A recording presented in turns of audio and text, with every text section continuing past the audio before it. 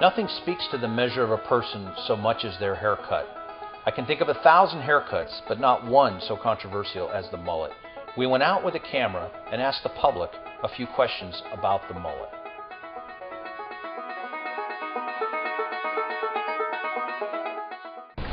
The mullet, the name derives from a helmet that the Roman soldiers would wear that had a piece on the back that kind of protruded down, probably to protect their necks. I think it was some guys that grew their hair long, probably starting in the 70s, and then they just got tired of it being uncomfortable for them. Rather than cutting it off, they just cut the front. You know, it was a matter of convenience, I think, not necessarily a, hey, it'll look cool if I do this. Because I don't think anybody in their right mind would think if they cut this hairstyle, it would look good. Really short on top and long.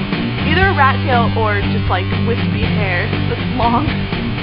Bangs to like the eyebrows, and long hair either like down to the neck or longer. Usually blonde too.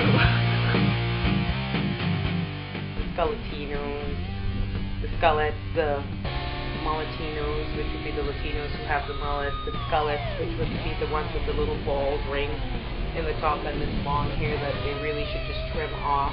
And Skullets. So they'd have no hair here, and then they'd have the poof.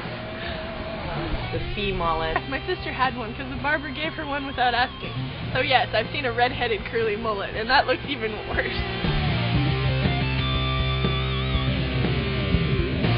Yeah, a little bit. I mean, I've seen them, and I probably have done a few in my time, but I try to avoid them. And you know, they're all nice people. It's not like they're mullet weird or anything. They're just like that hairstyle.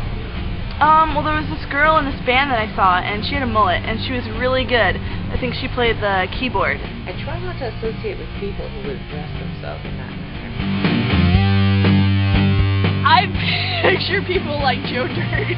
Hillbillies. Hicks. White trash. Gangly, dorky high school or elementary student. Maybe the trades, you know, welders, you know, blue-collar guys.